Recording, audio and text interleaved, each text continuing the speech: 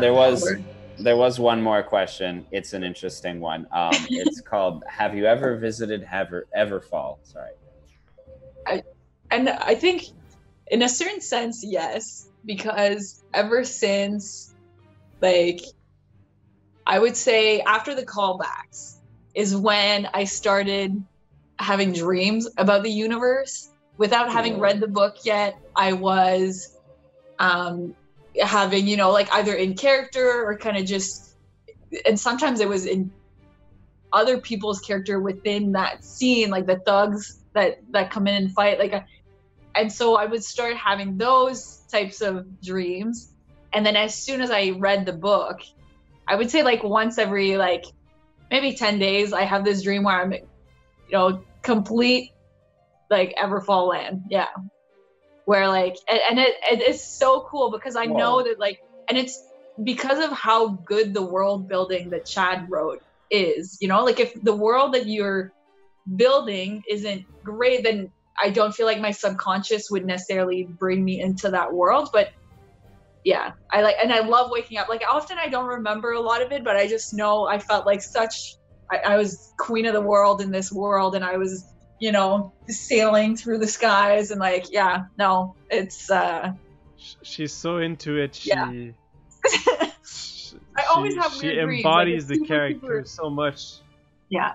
You even dream about your minions. That is amazing. Yeah. Do you and like I'm barking orders at people. You have vivid dreams like quite often, you'd say?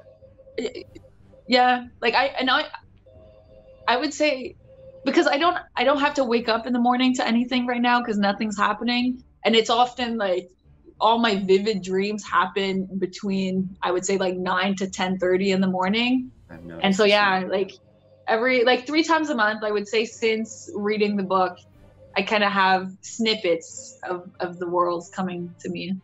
That's amazing. I don't have dreams like that very often, but I used to. Like I had the final like scenes, and like that was one of the things which my character is not in, but I had a dream of like the whole like trial bit that takes place. Really? Like that was like, yeah. Like you were there watching the trial? Yeah. Wow.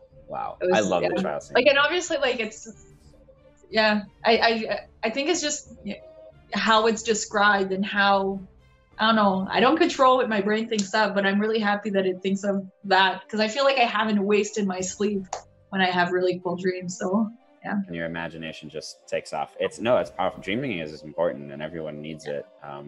Yeah, that's wow. That's so cool. I can talk about dreams all day. I love them. Yeah. Someone says if you write down your dreams after waking, it helps you remember them. I did, yeah. The thing is, and I have a few on my, well, I'm pointing at my bed table, but my phone is in front of me. I have written it down in the past, like it's like in point form. Then when I reread it, this is a disaster.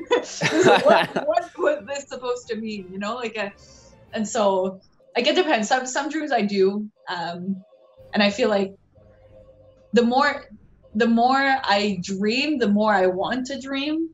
And so sometimes I just kind of, you know, when you have those really nice dreams, you just don't want to leave it. And like, no, take me back. And yes, I don't get to talk to people about this ever, but seriously, like what you just described is like why I'm still alive. I mean, like, or I don't know. I love those. It's dreaming actually that like gives me, I don't know, the hope and the passion to kind of just like move forward. And because when the super powerful dreams, I don't know, I don't want to get weird or anything here, but you guys have the deep stuff here. Yeah, well, we've all experienced we're messed up really actors, what can you say? We can't talk about it. Yeah, dreams that you wake up from and you're just like, why can't real life be like that? Or is real life like that sometimes in some ways? Or you know, or and now did you feel after that dream, Mr. And how did I like I wanted to go back, exactly like Anna Caroline said, like, you know, that was so cool, or you felt so powerful, or you felt so good, or you felt such strong friendship or love or like something. I think that's a huge inspiration for why I wanted to be an actor and why I love movies is because movies are, and in the behind the scenes for Inception, actually, Christopher Nolan and a bunch of other people talk about dreaming a lot and how movies are, you know, your dreams play out like movies. And I don't know what started first. Yeah. So dreams were always like movies, and then movies kind of replicated dreams, or now we dream like movies because we're so used to them and watching them.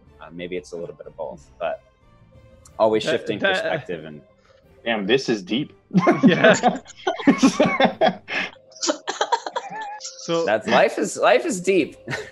Yeah, it is. When you think about it, there's a lot of unanswered questions like that when you think about it, you're like, oh, what Francis, the hell? as our anointed therapist, what do you think about that? Oh God, I don't know. I stopped dreaming a long time ago. Oh. Well, if it makes you feel better, this was one of my most recent dreams. That you didn't dream? I was heavily pregnant. I didn't know who the father was, and then when the nurse asked me, "Oh, do you want to see the father of the child?" It was Justin Bieber. Oh my God! And the kid was so ugly. Like, wait, late? Such an ugly baby. Is it late Justin It was like Bieber? Benjamin Button.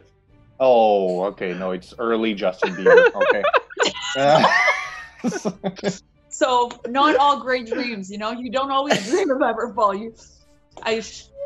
Yeah. Like the one I remember. Actually, one of my favorite one was I was actually Spider-Man. See, cool dream, cool universe. I want to give a shout out to Sylphin, which says came for an awesome discussion about sword fights, but stayed for a discussion about dreams. And then Maxie says, "Oh man, I thought my nightmares are bad." Lol. The film Waking Life. I will have to watch it. Thank you, Timothy Dutch. I hope Dutch from Red Dead.